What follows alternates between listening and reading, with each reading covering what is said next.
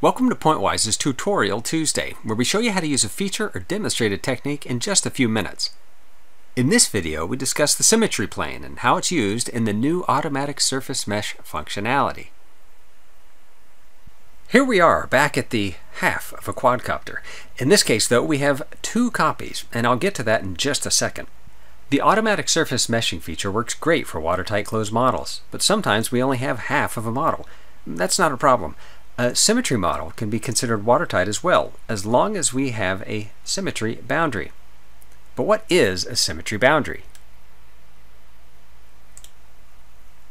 Well, symmetry boundaries are lamina boundaries that form a closed loop and are contained on one of the principal planes within a symmetry tolerance. Now that principal planes part is going to come into play here in just a second.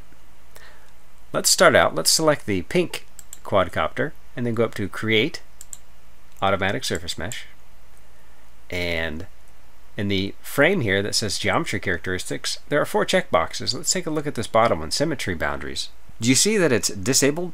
That's because the so-called symmetry plane on the pink quadcopter is not aligned with a principal axis. Now you can tell this by clicking on the view cube up there. You can see it's off at some diagonal. Well, let's go ahead and hit cancel there.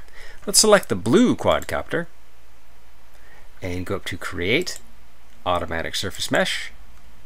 And when I check the Symmetry Boundaries box, note that the symmetry boundary here is outlined in green. That means that Pointwise found a symmetry boundary. It found one, to be precise. It says right here, the number 1. Let's zoom in on it. There you go. Note that this one is lined up with the plus Z plane, according to the view cube in the upper right-hand corner.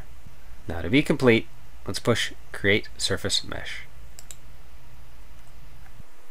Alright, looks good. Thank you for watching. If you like this video, be sure to click the thumbs up button to subscribe to our channel for more videos like this.